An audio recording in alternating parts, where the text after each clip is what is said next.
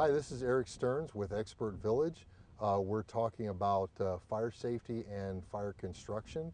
Right now we're going to talk about the necessity of fire safety. Fire is critical with respect to a survival situation, an emergency situation. What you want to make sure to do is that you're not starting your fire in an area or in a way that is going to cause more harm than good. For that reason, if there is an extreme dry area that you're in, a desert area that hasn't received water in a significant amount of time, usually you'll see alerts in different places, high fire alerts. You want to avoid using fire if possible. Also, you want to avoid starting fires next to your car.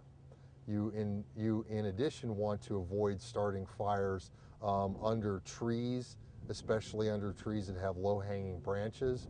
Basically just utilize common sense. Also, when you do start a fire, make sure that you have a sufficient amount of water, does not have to be filtered or purified obviously, and or sand on hand to use to extinguish the fire if need be, because you want to make sure that your fire doesn't become out of your control and spread.